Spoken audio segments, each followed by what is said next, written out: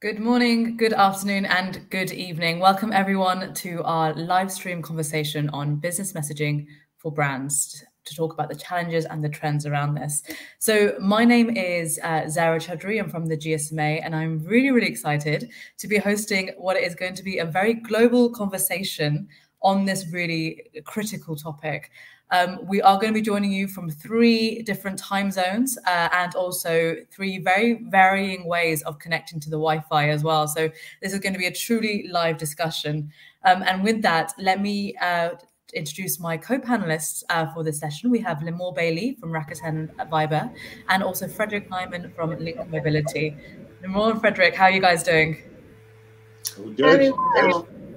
Great. Well, connections are good, so we're looking good. The conversation is ready. So, just by introduction, Limor and Fredrik, if you could just please introduce yourselves to our audience, and then we'll jump into the topic. So, Limor, if you'd like to go first.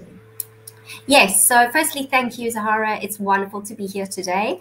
My name is Limor Bailey, and I'm the Partnerships Account Manager at Viber. Been with Viber for 4 years. I'm very excited for the conversation that we're going to have today. Fantastic. Yeah, and hi, Sarah. Hi, Limor. I'm Fredrik. I'm the CCO of Link Mobility. Link Mobility, we're a global CPaaS provider coming from the Nordics, stock listed in Oslo. Brilliant. And to our audience, as mentioned, my name is Zara, and I'm with the GSMA. So we are the voice of the global telecom operator community and also hosts of Mobile World Congress Barcelona, which takes place at the end of February. I mean, we didn't come to talk about me. We came to talk about a really important topic, and one of the most understated sentences to begin any conversation with right now, but nevertheless, I'm going to use it. But a lot has changed over the last 2 years, right? This has been a very unprecedented time. I'm sure we're very bored of all hearing that phrase, but nevertheless, that is a scenario that we're in. But probably one of the most critical changes or interesting changes that we've seen is how audiences, people, and communities now expect to engage with brands, right? So I think we've all seen it. It's a change in the channels that we're expecting to communicate with brands with, the ethics that we judge our brands by, and also the tone of voice that they want to hear, to be spoken to with as well. It really is a new era for brand communication. And today, I'm really excited to be jumping into that topic. To everyone in our audience, I would say we have some fantastic panelists here. So make sure that if you do have any questions, just be adding them into the comments box, and we'll get to them hopefully in the discussion as well. But let's start from the beginning. So we've seen these incredible new trends in communications. But what really are the kind of main key ones that you see have kind of emerged with customers over the COVID crisis? Like how has the messaging actually shifted? Fredrik, if I can maybe start with yourself first for some thoughts. Absolutely. I think with the pandemic, there's been a few things that has happened. Of course, we have seen that some industries have definitely taken a hit. I mean, we worked a lot with the travel companies, airlines, hospitality, and so on. And there we've definitely seen a challenge. But we've also seen growing segments. I mean, the governments and the vaccinations and the e-commerce and the gaming companies, they have really picked up on this. They are native digitally, so they are super good and really quick to pick up on the shifts here. But it's been a challenging environment, but I think we see that it's growing. Not even a terrible pandemic, I think, can stop a global mega trend that is how you have meaningful conversations that provide value with your end customers. Everybody needs to do that, and the pandemic has just put a focus on providing value and being engaging, I think. No, absolutely. And Limor, if there's anything you'd like to also answer to that as well. Yeah, definitely. I think from our side, what we've seen over the past couple of years, and especially since, the COVID came into our lives, unfortunately, we've seen that more and more people were forced to turn towards the digital means of staying in touch with their families, their friends, and their colleagues. And we really saw that a lot of businesses and brands wanted to dip their toes into, this kind of messaging world. we can also see from our side that messaging apps are a really incredibly powerful way for marketers to communicate with their customers. And it's really been a strategic approach for them over the past couple of years to do so. After the first year of the pandemic, we saw a really big shift of and an increase of business messaging, specifically in the rise of transactional messaging. And transactional messaging, I mean by order confirmations, delivery status, appointments, and so forth, really essential updates that people were looking to receive. And we also saw a really big shift in parallel towards two-way conversations, where brands now saw the value of building a meaningful relationship with their clients via messaging apps. So I'd love to dive a little bit deeper into that point, that two-way messaging, basically essentially building a conversation with clients. I think as a consumer, at the end of the day, that's something which I've really witnessed firsthand, and also probably says more about how much I've been purchasing over the last couple of years, along with the rest of the world as well, right? But could you elaborate a little bit more on the two-way messaging piece there? Yes, definitely. So we've seen a really big shift in consumer behavior when it comes to the needs and how brands need to meet those needs, how they need to meet your needs, for the shopper that you are and that I am. So things needed to change. We can also see and we understand that the majority of people want to have, they prefer texting instead of calling a business, waiting on the line and having to get through to somebody and then waiting for them to come back. Is something that's really passé. It's old school. People want to have that direct, relation and conversation with their businesses. Absolutely. And I guess what have you learned from the user preferences as well with that, in terms of actually how people can be incorporating that into their communication plans? Well, we've seen that users really want to have that conversation with the business rather than just receiving a one-way message. So for a business just sending you a message, that's good, but they want to have that conversation. They want to have the ability to let you know what they like, what they don't like, if they have an issue. It's really about that feedback and that one-on-one correspondence with the brand, showing them that they care. Increasing kind of the lifetime value, if you'd like to call it, between the business and building a relationship with the company at the end of the day. No, absolutely. And Fredrik, is that in line with kind of also what you've experienced as well and what you've been seeing? Absolutely. I think the demand now is on a business to have real conversations with their end customers, and we definitely see this being driven by both the big digital native companies and also the small mom and pop shops, because they are doing this on their phone or they are using it on a simple GUI. And then we see now that this is seeping into the mid-market, so to speak, between those tech giants and the smaller companies. You definitely have to be there. I think that's critical. There's two ways to be there. Either you listen and you are available on those channels, or you start to communicate on the channels and you see where your customers are picking up on these messages. I think that's you have to start and you have to try with this, and definitely you need to start having conversations and being able to listen. So I want to pick up on a phrase that you just used there, real conversations. And I think that's a really interesting one. It's a really interesting phrase in a very digital first space. So when you say real conversations, what do you mean? If you can give us and our audience an example of that. Yeah, I think real conversations, that means that you need to be present where your customer is, and you need to be able to answer questions. So any questions related to your company, you need to be able to answer. That means in a support phase or in a if you get a question based on a promotional activity, or if you get feedback based on a transactional use case. So I think one of the examples that I like to use and where we have seen this has been in use now for quite a few years, is that, you're getting a package delivery, you should be able to do something with that. It shouldn't be simple one-way communication. And I think that this has shifted now during the last 5 years. So that's been good. And that's going to come into more and more use cases and into more and more customer dialogues. You need to be able to hear back and provide an intelligent answer based on what your customer is saying. Absolutely. And Limor, from your side, when we're talking about real conversations, I guess, what kind of examples of that have you seen where that's really being used to its optimized? So on our side, we understand the demand that brands are, constantly are looking for that deeper relationship with their clients and vice versa.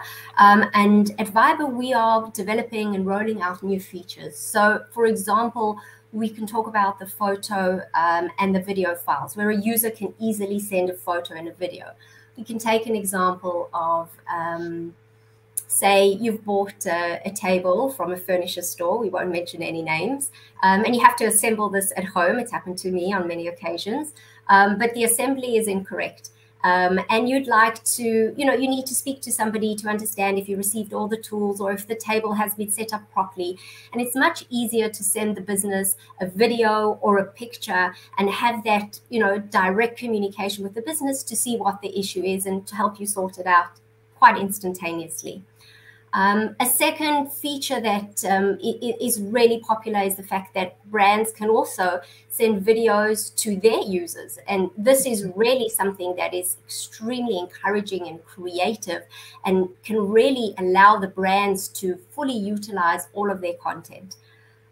We have file sharing, so important information such as receipts or booking confirmations, etc. When a person is maybe even making a room reservation in a hotel and he can get the confirmation directly into his messaging app. Pin to top, important business messages. This is something that, I also used very recently when I traveled.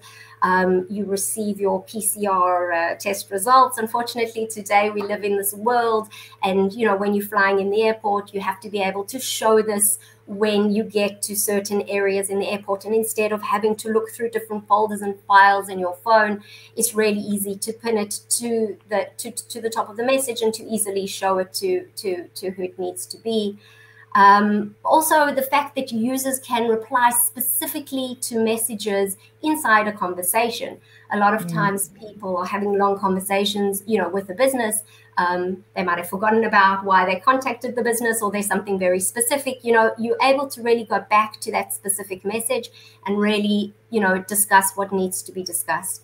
But in general, I think all of these features and all of these developments really should make for a simpler communication flow between the user and the brand, and help the users really chat with their brands the way they would chat with their friends. The way that I would chat with you or with my family. I like sending pictures, I like sending videos. It just needs to be more natural and more intuitive. I think that's the really interesting piece here as well, right? Because I think it's exactly what you mean in terms of the conversation parts. It's the speed of that conversation rather than getting lost in emails. It's the being able to add multimedia to something, like just take a snapshot and whatnot. And it's just, I think a lot of it does come down to exactly what you said, the speed of what a natural conversation would look like. And as someone who's also had to work with a number of different brands for missing parts or wrong sizes or incorrect things, actually it really actually helps the transaction process, because when you can have a customer service experience like that, I as a consumer are much more likely to actually be able to go back, because I know that actually there's a voice that you're interacting with rather than just being an order number. And on that point, I think, so what I'm taking here is obviously the conversational piece here is critical. And you both talked about examples of customer support, receiving feedback, and more. But I'm just thinking about other use cases that maybe we can kind of discuss and showcase to our audience. So maybe how else have businesses and companies achieved essentially their kind of KPIs and their goals with these messaging opportunities? Fredrik, I don't know if there's examples that you can maybe kind of go into and share. Yeah, definitely. I think so. We at Link, we see 3 super use cases that definitely our customers are using us for. Basically, the first one we talked about, it's the customer support one. It's being asked a question and being able to reply. And I wholeheartedly agree with Limor here. This is about providing conversation. This is about providing value, and then you need to be able to use all the medias that you would in a personal communication. This is how you provide value to someone. But then, of course, we have the transactional use case, the one I mentioned. There, you're also expecting conversation nowadays, and I think. In a support case, the one with Limor talked about, there you need to be able to provide AI, or you need to have a live agent, because the demands are quite high in that use case. In the transactional use case, I think you're able to use chatbots much more efficiently. This is about providing structured feedback. You're going to be changing your times, or you're going to be asking for the OTP on a different channel or something like that. That's where you will be able to structure this in a much more intuitive way and still provide value to the end customer, I think. And then, of course, from where I'm coming, Link Mobility, we have to a large extent been for 15 years doing promotional traffic on the mobile device. And for me, that's the third use case that we're talking about here. So promotional traffic, you want to get a customer to buy something. I think if you do the first 2 use cases really well, then you will have a natural opportunity here to proficiently use promotional messaging and talk to your customers and be able to provide a very personalized view. One of our CRM partners that we are working with says, a segment, that's one customer. That's a segment. We don't do bigger segments than that. Everything needs to be hyper personalized. And I think that's a valuable thing to take with us, because when I chat with my friends, it's one-to-one. And that's how brands need to communicate to end customers as well. It's not different, and that's how you provide value. But in all 3 of these use cases, I think conversational is going to be key going forward, and we see this picking up and growing now. Very exciting. No, brilliant. And to grow on that, I mean, Limor over at Viber, have you seen any of that difference coming through between the general promotional messaging and that's which hyper-personalized as well? Is that a similar experience for you? Yes, we have, definitely. It obviously changes and it varies between markets. There's differences in open and click rates when you analyze the results of, various marketing campaigns. But it's very different when you're looking at your kind of bulk messaging that you send out and hoping that it will resonate with your audience, kind of the spray and pray marketing. You just send it out and you hope somebody out there might enjoy the message that you've sent and react to it. Or you can use a messaging app that is connected to a CRM system that can target a specific audience. And I really believe that the second approach, as we've been discussing, will help to really communicate with your audience in a more meaningful and targeted rate, and obviously achieve the higher conversion rates that all brands are looking for. Absolutely. I have to say, spray and pray campaigns, that reminds me of my early days when I first started out my marketing career. I haven't heard that phrase in a while, but definitely the polar opposite of kind of what this conversation is about, and actually also how you said how brand conversations with customers are going and should be going as well. So just a reminder to our audience, we're getting some questions through, which is brilliant, but do post some questions if you've got anything. Obviously, we've got some some great experience here on the panel to kind of help you through that. But let's start kind of going through some of these audience questions. I think they're quite interesting, and we can get into some of the meat of this.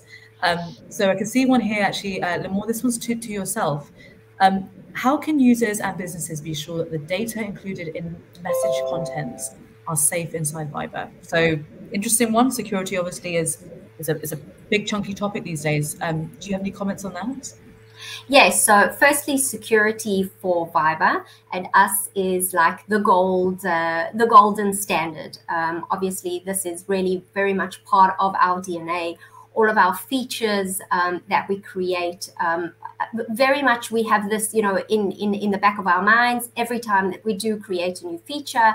And it's extremely important for us, you know, that security is number one representation for all of our clients, end users, as well as businesses. It's very important that we give assurances also to our customers and our users. We have, first of all, end-to-end encryption, which I think is something that goes without saying.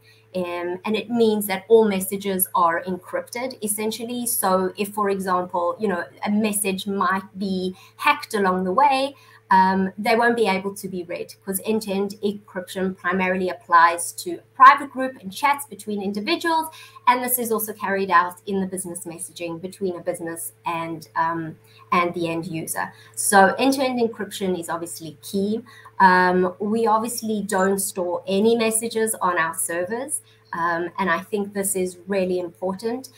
When we have a look at, for example, you know, if you send out an email, that's something that unfortunately could be stored on providers' servers, and chances are that your email provider will allow other companies to read your emails and then, you know, serve you with targeted ads and so forth. But a trustworthy messaging app absolutely does not store any of the messages on their servers. And then we also have the HTTP protocol, which is a secure connection between the partners protocol and the system used by the messaging apps. And users also can be extremely confident in the fact that, you know, all brands that want to have an official business account with Viber are manually reviewed by each of the Viber teams, and they need to accept the user privacy policy. To communicate with the user via Messenger, we have a verified business profile that has a blue tick, which is a sign of authenticity. So generally, over and above, just very important to understand that we take security extremely seriously, and it really is very much part of our DNA and a gold standard with us at Viber. Brilliant. And Fredrik, I guess same kind of question to you, if you've got any comments on it from the link mobility perspective in terms of, well, I mean, how you've seen that kind of security landscape evolve and what you're doing in there. You know, I think what Limor says rings very, very true. Security is so important nowadays, and I think we have better tools now also. The traditional SMS that is now being challenged a lot because of security reasons, and I think we're seeing that with the OTTs and with also RCS coming. You know, security is really at the heart of this, and it's both from a business perspective and it's also from an end user perspective. I mean, we have very good legislation now with GDPR in place in Europe, for example, that protects user privacy, and that, for example, Rakuten Viber is good at taking care of. Excellent. So, I mean, we've talked about how obviously over the last 5 years, the innovation that we've seen is incredible. I guess what everyone is always really interested to find out is what next, right? And I think it would be great to get your perspectives on what do we see the future of messaging apps being? You know, what is that next step in innovation like? You know, what's this landscape going to look like in 5-10 years? You know, can that be predicted? I guess is a kind of a key question. So Limor, from a Viber perspective, do you have any ideas that you can kind of share with the audience and where you're going? Yeah, well, we're always thinking about the future. So I think this is really a great question. For us, I mean, we obviously always looking at the movement, and we're looking and we're speaking with our clients, and we want to understand, you know, what their vision is. But what we can really see is that currently many users are only utilizing about 1 to 3 of their apps. I know for myself, I have 1 million apps on my phone, and I really use, I think, 1 or 2 of them for the majority of the day. So people are looking really for, one app, one gateway where, they can provide everything with inside this one app. We can call it kind of like a super app or a meta app, if you want to call it that way. And, we want to be able to provide brands the ability and more opportunities to interact with their customers, in a native environment, in this kind of super app. We're looking on developing new features on constantly. And our goal is to ensure, the users the opportunity not only to text and to call through Viber, but also to receive up-to-date information about anything. For example, their courier packages or their taxi or food or whatever it may be that they've ordered, to pay for these services, and to communicate with their favorite brands all through this one meta app, to simplify everything, if I can put it in that way. Payments in mobile apps is something that we're also looking to do, to communicate with your friends and your teammates, and to cope with the daily routine, utilities, payments, peer-to-peer, money transfers, food, shopping, enabling these payments on Viber, and to establish really a framework for a single gateway, as I mentioned previously, for users to just have, a very fast and personalized and obviously a very, very secure way of, enjoying this experience, on one meta app. That's really the vision, I believe, of where we want to go looking forward. And I can totally buy into that. It reminds me of a conversation I had with a tech guy. The analogy he used for the mobile home screen is that essentially, if you imagine that each app is a room, you have to keep going. If you visit a house, you'd have to keep going to a room, you'd have to come out of it again to go into another room to do something else. And actually, if you think about it in that sense, it's a very friction-full process. And so the idea of just one gateway where actually you've got everything to hand actually feels much more in line with the kind of lifestyle, I guess, we're all kind of working towards anyway, right? In terms of the speed and ease of it. Building on that, because you mentioned in terms of getting new brands involved and how companies get started. I guess, Fredrik, my question to you is what is your advice to a company who actually wants to get started in all of this? So where do they start? I think they start by listening to, thank you for that question, I should say, Sarah. I think they start by listening to their customer, and I think they start by trying to understand their customer. I think me and Limor, we have a lot of data when it comes to, what age groups and what specific industries, where do they want to interact with your brand, etc. And they know this themselves, but they need to start by listening to their customers, because if we want to go towards hyper-personalization, then that's the only way, really. You need to understand your brand, and you need to understand it in relation to your customer and how they are perceiving it. And it could be that, it's not one channel for everything. It's one channel for transactional, it's one channel for customer support, and they want to do this in a fluid way that fits with their everyday life. So start by listening to a customer, read up, and definitely take some advice and take some expert help in getting up and running. It's not as complicated as it might feel in today's media landscape. I think it's much easier. And if you start with trial and error, then you will find your way. All brands need to become digital, and it's the way it is right now. No, absolutely. And if we could just jump a little bit more into one of those details points that you mentioned, and when we're looking at, I guess, building out more of that kind of conversational commerce and adding more value to that piece, like what is still needed there? Like how do we actually get there for the brand? Yeah, I think there are a few things that need to improve. Like Limor said, we need to get commerce into the conversation. Commerce needs to be there. You need to have more capabilities to, I think, the CDP or the customer data platform that needs to be there. That's most often not there today when you do this kind of communication. So really what we have been talking about the last 30 minutes, that's my projection of the next 5 years, that is going to go mainstream. We're going to be able to add artificial intelligence into this, because not everybody will be able to have live agents today. I think for most companies and for most use cases, live agents is still probably the way to go, unless you're one of these multi-billion tech giants in the world. That's just a matter of fact that you need to have live agents today. But we will see this becoming mainstream, and I think that's it's a good thing. No, brilliant. No, I completely in line with, and I think actually that's a sentiment that all of our users and our audience and any brand and consumer, it can really kind of see as the goal to strive towards. So this has been really good. So we've talked about a couple of things. We've talked about security. We've talked about getting involved. We've talked about the end goal.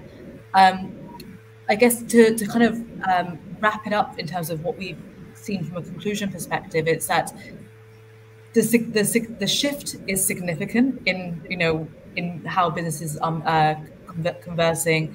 The pandemic has essentially kind of sped up a trend that was already happening there.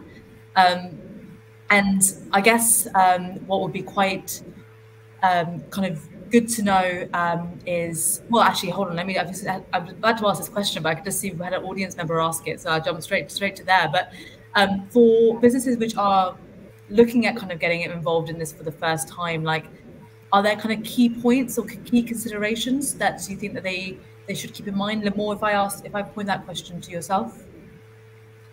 Yeah, sure. I think the most important thing is really being able to communicate with your client directly, as I've been discussing, and it's kind of been my mantra over the past 30, 40 minutes, and I've been saying it's really key for the businesses to connect directly with their clients. To really ensure that you have a good CRM system in place, that you are targeting your correct audience, providing them with the right messages, and obviously, to have the tools to be able to have this direct communication.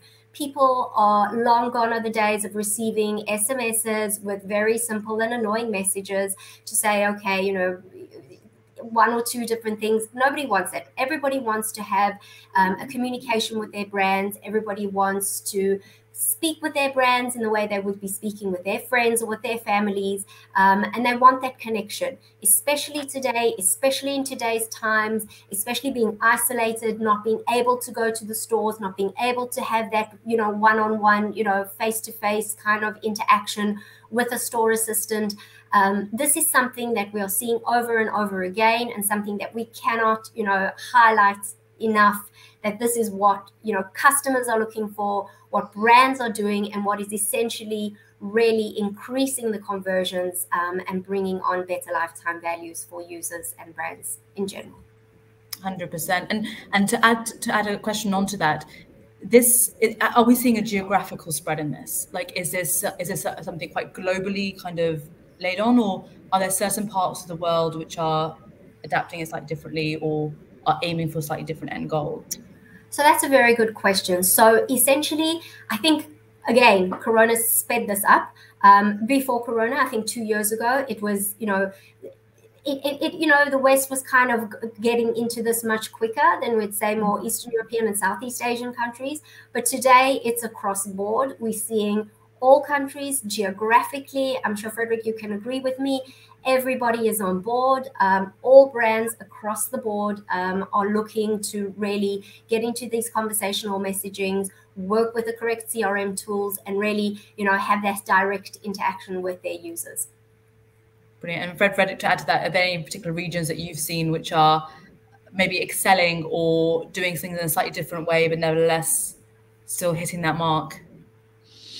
I think there are differences for sure, and we see growth levels that are varying across regions. I think we have seen in the last couple of years, the growth has been tremendous. We see also from, speaking a little bit about the industry from our peers, that Asia is growing immensely.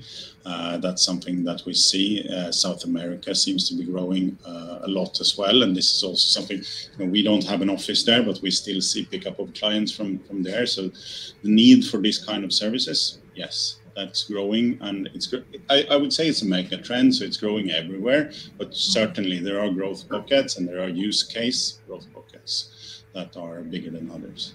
Yeah. To just jump on board here, sorry, Zara, just in Southeast Asia, as you mentioned. Okay, I think your internet, yeah, there we go, you're back with us. We saw a very large growth, obviously, during the pandemic times, with regards to food delivery services and pharmaceutical companies. And again, I think I mentioned this previously, but, a lot of, direct communication with doctors and, making appointments and so forth. So the growth there has been really big, if it wasn't, there before. And I agree 100% with Fredrik. We're continuing to see it boom as we speak. Definitely. So we've had a really interesting question come through from the audience, which I'm really keen to hear both your thoughts on. Is there a danger of over personalization when brands are looking at communicating with customers? Like, where do you draw the line? Where is it nice / where does it become a little bit maybe too Big Brother or too informal? What are your experiences around that? I think if you take responsibility, I don't see the danger. I think if you take responsibility, if you don't, as Limor called it, if you do spray and pray, if you have 1 million customers and you send personalized messages to them every week, that will of course not work. Even hyper-personalized based on your latest, the web page you were in on latest, on their website, etc. That will not work. Like in any kind of relationship, you need to take responsibility for your communication. And if you do that, and if you're sensitive to what your consumer wants to read and receive, I don't think there is a danger for over-personalization. This is about understanding your customer, and don't communicate too much. And don't, if the person wants some or more integrity, then give more general advice.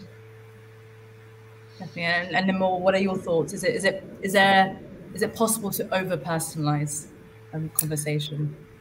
I think it's possible to do anything. I'm the optimist, but no, I think in this case, brands are working with, a very limited amount of information on their users. So they're not going to, send too much information, because obviously users need to agree to the amount of information that they're sharing with the brands. And the brands obviously have to be, wary and respect that, as Fredrik said, and obviously send the relevant amount of information weekly, bi-weekly, kind of spamming users with information that is irrelevant to them, that just defeats the entire purpose. So I think it's really in the brand's best interest to send out relevant messaging according to the behavior with the information that they've obviously collected from the users. But again, the users don't really submit, a huge amount of that information. So I believe it should be limited. And it is a big responsibility from the brands to do so. Definitely.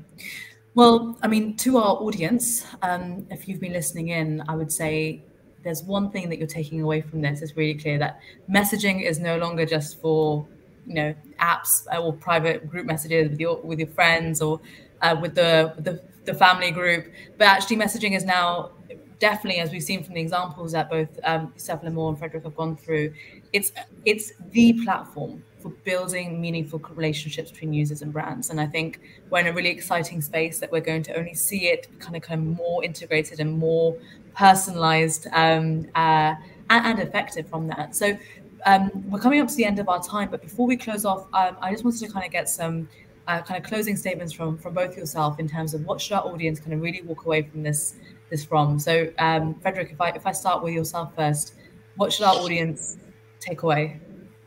Yeah, I think as a brand, what you should take away is that, what we've been talking about here, for me, is at least partially the future. And we don't see this in mainstream yet. And I think brands need to get out there and they need to start listening. If I go onto web pages of any normal brand here in the Nordics, normally they don't allow for a chat option, or they have a web chat which is not filling the functions because I'm not going to stay on that website. So there's still so much to do. It's in its infancy, and we're going to see exponential growth here. There are lighthouse companies out there that are showing the way when it comes to this, but we're going to see really huge growth when it comes to this. That's how I feel, because this is providing value to the end customer. So what my takeaway is, you need to get out there. You need to start advertising this, and you need to start listening, because if you're not, then you're losing out towards the competition, and there's no two ways about it. You need to start listening to your consumers. Absolutely, and with the attention span of customers these days, once you've lost them, regaining them is it's a very tough job on that one. Limor, and some closing thoughts from yourself. So Fredrik summed it up really, really well. And I might come from the different side, from Viber side, from the mobile app side, from our end. I mean, we really do see that there is a big push, from the customers requesting this. We see a big interest also from businesses in wanting to communicate with their brands. It's essential. This is how we are moving forward. We need to, again, as Fredrik mentioned, definitely listen to our users, definitely make sure that we have all of the elements in place. Security is a must, have the correct features, ensure that we are providing the right platform. We have the right CRM tools in place in order to allow this to happen and to move forward. It's always easy to say listen and do, but again, you have to listen, you have to do, and you also have to create. And you have to be very thoughtful in that process, in making sure that features and products are really created in the correct way, so audiences will feel safe in doing so and communicating and ensuring the longevity of every product. Brilliant, and completely in line. And I have to say, I'm looking at some of the comments in the audience. There is a high demand for Viber to kind of do more work with them in Azerbaijan, Dubai, Georgia, and Kazakhstan. So hopefully, I think what that means is the message is landing very nice and clearly with our audience in terms of getting involved. So we're going to pull up a slide at the moment, just for anyone who would like more information on actually how you can get involved and work with these two incredible brands. Have a look at the QR codes, which are going to come onto this slide any moment now.